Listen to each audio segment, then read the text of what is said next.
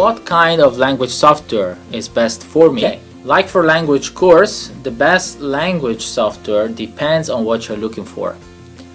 So if you learn better when you hear, I suggest you to go for software with audio from podcasts, radio, TV or cinema shows.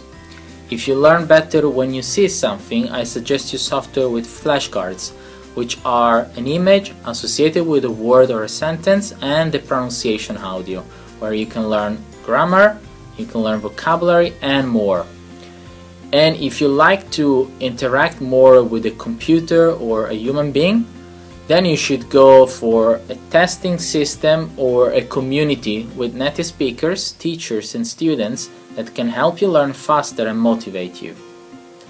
When it comes to learn something, what works for someone doesn't work for someone else.